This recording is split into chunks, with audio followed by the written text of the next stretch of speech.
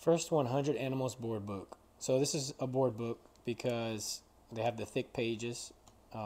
It's not easily ripped out.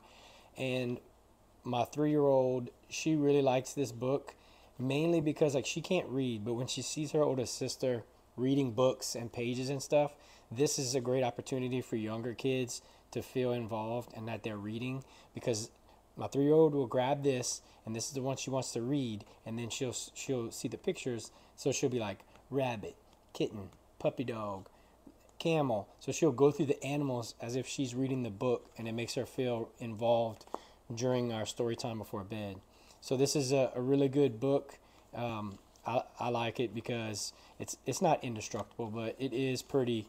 As far as books go, it's kind of indestructible, and I like how it makes my 3-year-old involved in reading time.